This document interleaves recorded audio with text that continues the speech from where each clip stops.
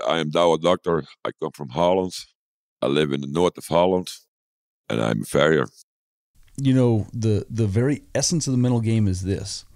The only reason an event matters is because we make it matter.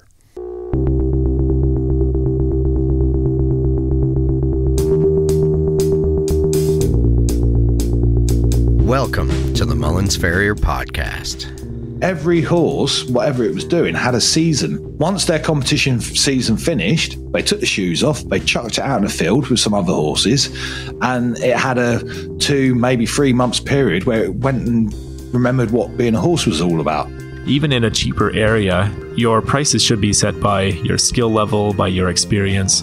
And some people might not feel that they're worth, as much as others. But if you're only charging $160 to shoe a horse, then the only way you're making money is on your trims. The WCB was a way to make sure that you kept the trade alive. I think I'm a custodian of the trade, so it's like we have to keep it going. It was hard, but you adapt and overcome, and probably gets to me where I am now. It's problem solving, horseshoeing's problem solving, and back in the day it was problem solving how to be as strong as the older apprentices. So it's all about adapting and overcoming, which was good. I know we learn every day, but you do have to put yourself outside the box and just continue to learn, which is why I was just trying to do my fellowship, because I still have apprentices, and if I stay at my AW, I'm stagnant.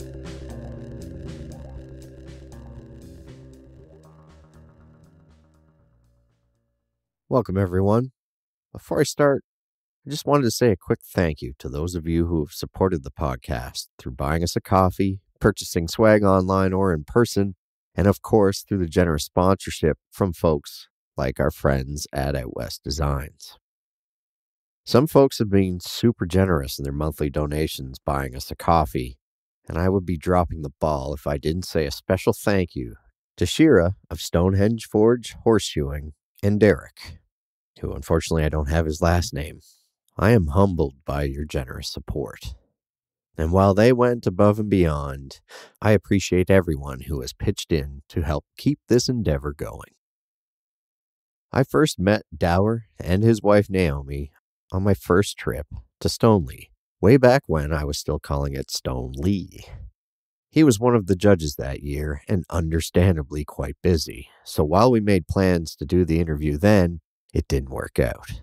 Last year, however, Douwe was back, but this time as part of the Dutch team, and he had a little bit more time, so he made it happen. You'll hear us briefly allude to it in the conversation, but there is a great story that exemplifies how tough and determined Douwe is as a competitor. Through Danny Bennett's military-like leadership as the chief steward, he might have even been in the military now that I think of it, the volunteers worked diligently to get the competition arena set up early the afternoon before so the teams could practice. Team Holland was one of the first to arrive and take advantage of this. Douwe was building a shoe with a striker, and something went wrong with the rhythm, causing his hammer to recoil off the sledgehammer and hit him right in the face below the eye. I just happened to be watching as it occurred. Everyone stopped and held their breath. Douwe's striker looked horrified. Douwe touched his face and asked, "Is there blood?" His partner shook his head and said no, and Douwe said, "Okay, good, let's go," and carried on. Needless to say, if I ever end up in a bar fight, I hope this man is on my side. During our conversation, we touch on several topics, including how he and his wife Naomi run 2 separate shoeing businesses, where they specialize in different areas and use different shoeing techniques. We talk about their bad run of luck after the previous year's Stoneleigh with a house fire, and we talk about his unique side hustle that brought him to North America long before he started competing on this side of the pond. Anyway, it's always a pleasure to run into this man, and I'm glad we were able to do this. I hope you enjoy the conversation as much as I did. You were the judge here last year, and that's when I first met you. Yeah, exactly, yeah. Yeah, and you've been a competitor for quite a while, have you not? I started with school, I was 17, but I started as competitor, I think I was 32. Okay, and before you were a competitor, what did you do? I shoeing horses, and I had another hobby. I import motorcycles from America. Yeah, so you used to travel up and down the coast? Yeah, we buy the most motorcycles in North and South Carolina. Okay. And we go twice in a year to America and we buy 30, 35 motors and we send it to Holland and we sell it. Really? Yeah. You said as time progressed, then it started to slow down. Like it got expensive, I guess, to buy the bikes.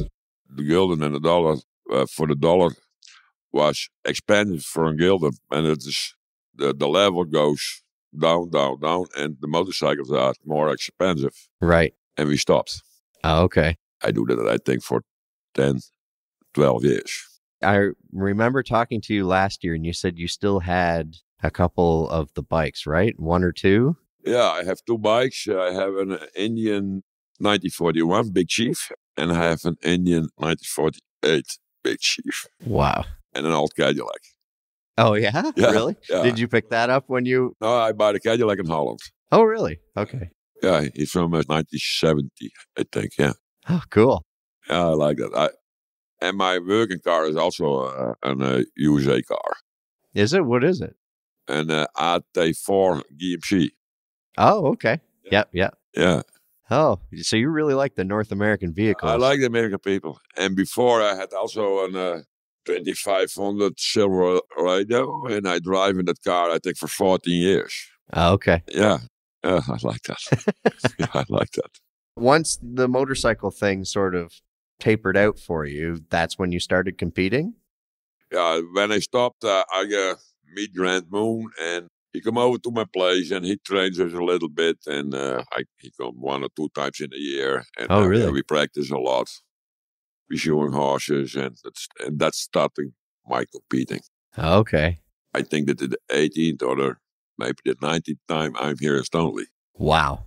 Yeah. So in Holland, is forging just not... No, it is not a big group. We have a small group. I think 5 or 6 persons come over to my place for training every week. And we do that in sometimes 1 or 2 times in 3 months. Okay. And there is now a new group coming, younger people. But I think the group from the younger people is also not big. I think 5 or 6. Oh, okay.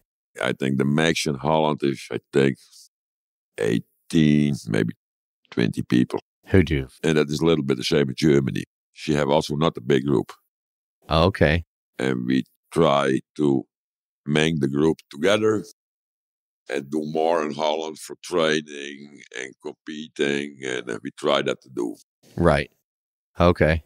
When my house is finished, I have more room, and then we try that to do. Yeah, so after I saw you last year, you kind of had a bad turn of events when you got home. Yeah, my house is burned 1 week before Christmas. Wow. And she built it on the moment, and I hope it is in January or February finished. That you'll be done. You were able to still live there while they built the new one. Yeah. We buy a chalet. What is the name? A chalet. Yeah, big caravan. Oh, caravan. Yeah, right. Yeah. Okay. He's 4 by 11, and we live there. Okay. And he is on mine where I live. He stayed there on the property. On the property. Yeah. Yeah. I met your missus last year and this year, Naomi, and she shoes as well. Yeah, she's also farrier. Okay. Now, do you work together? No, we work not together. I think she shoe a lot of problem horses what coming from the vet. Yep. With special shoes and everything. Right. And no, we shoeing not together. She had her customers and I have my own customers. Oh, okay. Yeah, I think that's the best way. The secret to a good marriage. Yeah. She's out in the evening. I think that's better. Right. For sure. Yeah. Now, what type of horses do you mainly work on? I shoe all the type of horses, the size horses, jump horses, but I live in the north of Holland and I live in the middle of the Frisian area, the black horses. We shoe every day 2 or 3 or 4 of that black horses. Okay. And the black horses go everywhere on the world, also to America, and right. South Africa, and everywhere. You see everywhere. Yeah. And so do you usually have people help you or do you do them yourself? I have my whole life apprentices. And my last apprentice, he started, I think, 4 years ago, and he go to school. A very good apprentice. And he's now working for me 2 days in a week, Monday to Tuesday. He's your only help right now. He's my only help, yeah. I'm next year 60, and I think this is my last apprentice. He's a very good guy. And go out when it's nice. Yeah, then is it okay, yeah. I think. And what is the process like to become a farrier in Holland? Do you have to go to school to become a farrier, or do you do an apprenticeship? Both. You have both. But the school is 1 day or 2 days in a week for 3 years. And that's not a very big school. Right. When you go in England to school, it is much, much, much more. And then do you have to write a test? Yeah. And then you do a test. Not only horseshoeing, but also bookkeeping and English language and all the things. Yeah. Oh, really? Okay. And are there a lot of farriers in Holland? She tell me, I think 750. Oh, really? Or 650. Okay. And then in Holland also a lot of farriers, she have no papers from school. She's showing it hard and she do it for a lower price. And oh, okay. So they don't really crack down on that? I think you have that everywhere. Yeah. Oh, yeah. Well, in my part of the world, you don't have to have any certificates and you can become a farrier. I guess that's a thing. In Holland, do you have conventions like this, like a big group? Smaller with the group. And some people, 2 or 3 from Germany, Switzerland, sometimes 1 or 2 from Denmark. Okay. We go also, maybe that is, I think in March, we go to a contest in Denmark. That is, I think she has 60 competes. Oh, okay. Yeah, that is very big contest, yeah. And is that mostly Danish people? Yeah, mostly. Scandinavian people. Do you travel a lot to compete? No, when we go to Denmark, it's for us 6 hours driving, I think. Oh, okay. For you close, but it's for us. That's a long way. That's a long way, yeah. And Holland is everything small. Right. When we're driving 30 minutes to the first customer, that's it. Right. My father's customer is maybe 35 minutes. Oh, okay. Not so you, bad. That's very close. Right. Yeah. For sure. And how did you become a farrier? What made you decide? My dad. So your dad was a farrier? My dad was farmer, and he said to me, "You are the farrier, and your brother goes to farming." Really? And I was 17, I think, and I started to the farmer school. Yeah. Wow. So you had no choice. No, it was my dad's idea.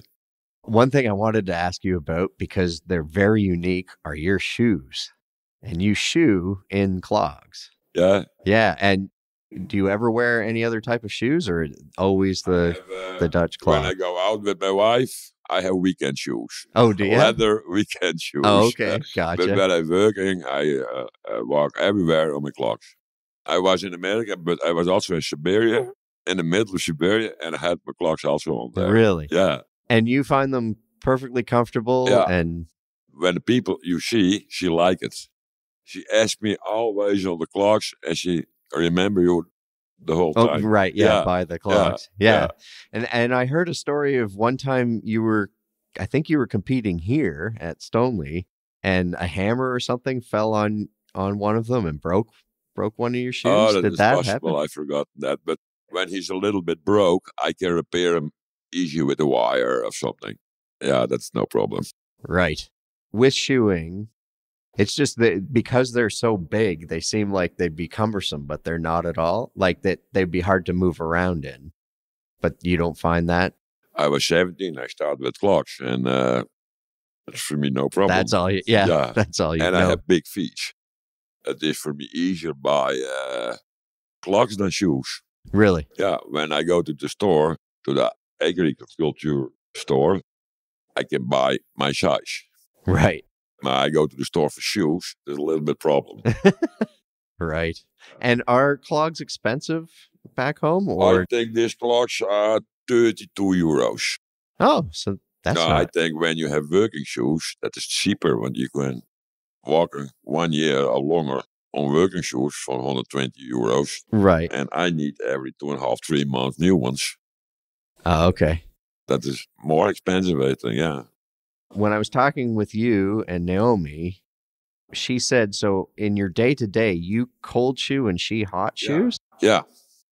And why do you do it differently? She learned hot shoeing from her teacher, and when I was apprentice, he shoe all the horses called. And I go now to competition, and I shoe maybe 1 or 2 horses in a week. Hot. Okay. Mostly I do it cold. And I think it's a little bit easier also for the horse. Yeah. When you have a little bit of nervous horse, Yeah. you do it hot, then you have a little bit smoke. Or the horses. And when you do it cold, I think it's a little bit easier. Only you must hammering a little bit harder.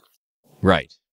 Yeah. So even shaping you do cold? Yeah, everything. I have an anvil from 50 kilos in my car on a wooden block, and I hammering it cold. It's no problem. Really? Yeah. Wow.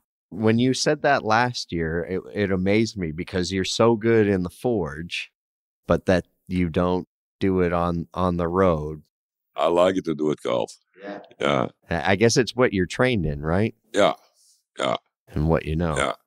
So for a farrier that's just starting out, is there any advice you would have for them? I think that there's one thing good for you. Go to big contests. You meet a lot of people and talk to the good people. She can learn you something. That's very important. Mm-hmm. Want we must learn as a group together. And when you're a little bit older, it is a little bit. But when you are younger, you learn a lot. Yeah. From horses, tools, hammers, shoeing, and talk to other people. Right. And go around the world to contest. I think it's very important. I learned a lot of that, to do that. So I know you went to the U.S. to buy motorcycles. Have you gone back for shoeing, like to contests? When I do the motorcycles, I go not to a horseshoe contest. The last 2 times in Calgary I was there, I think it was in 2014, 13, 14, I think. And I was 2 times in Las Vegas on the competition with Greg Tinker. Oh, okay. The Yeah, WCB. before the COVID. Right. Do you think you'll go back? I think I go next year to the World Championship in Calgary. I hope. That would be good to see you there. It's a little bit time, but I think about it. Yeah. Yeah, I like it to do. Well, that'd be fun to see you there. Yeah. Back to Canada. This is the Stratum Tectorium. Short answer questions brought to you by Out West Design and Fabrication. Your choice for farrier rigs. What's your favorite book? I read never a book. No? No. When I go to a contest or something from school, for me is it important that when guy he tells something Yep. and do it self with your hands. Right. Yep. That's for me more than a book. The other week I remember me that better when I do it with my hands. Do it self with your hands. It's not only talking, it is doing.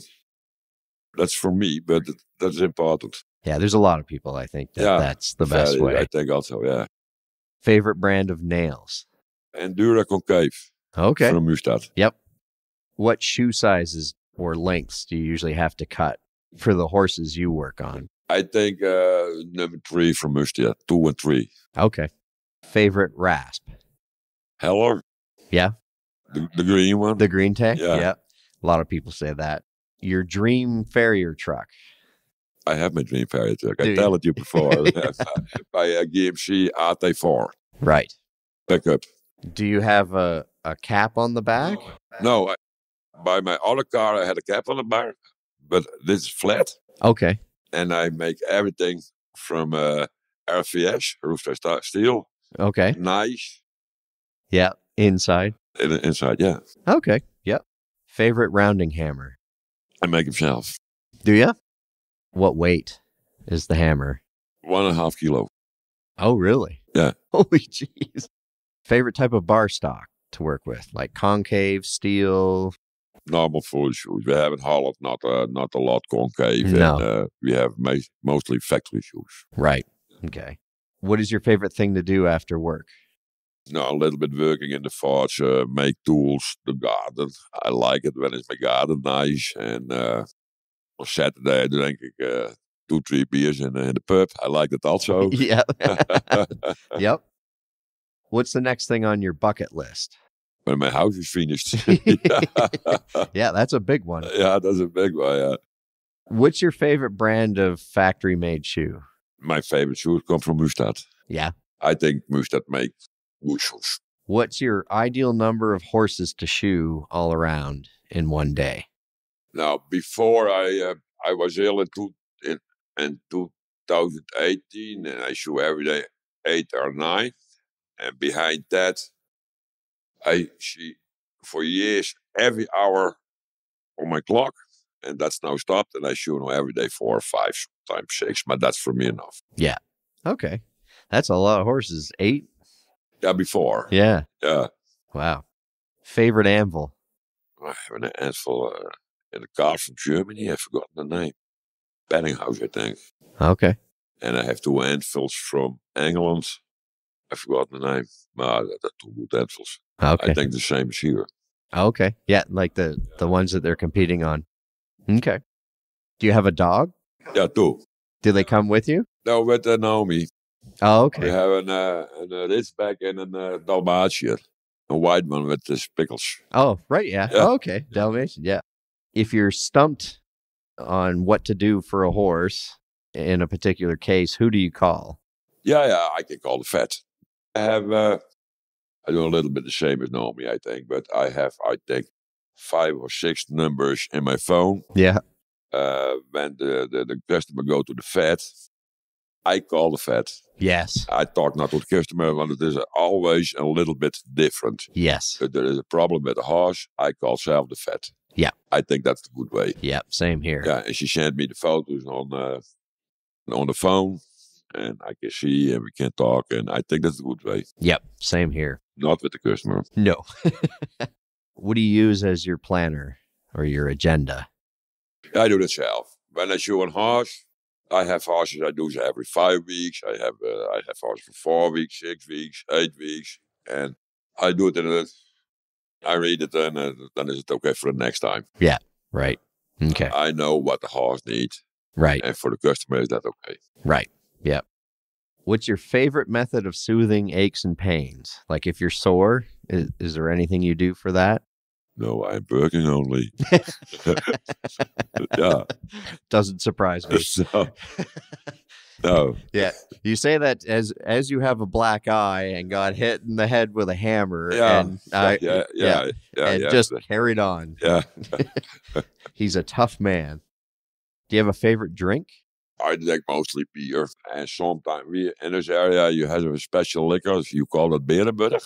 She make it in my area, and I like that also. Okay. When I go out, I drink mostly for fun beer. Okay. Gotcha. Favorite song? Johnny Cash. Yeah. Do you work out? No. I show an horse more. I think that's the same. Yeah, right. What would you have been if not a farrier? I think farmer. Yeah. It was close to be. I think farmer. Yeah. And then the last question, the COVID question. If you were stuck in a shop with somebody, another farrier for a month, who would you want it to be? I think my apprentice, but he must learn a lot. Yeah. That's a good answer. Yeah, that's a good answer. I think, yeah. Well, thank you very much. I'm glad we were finally able to do Thank this. you very much.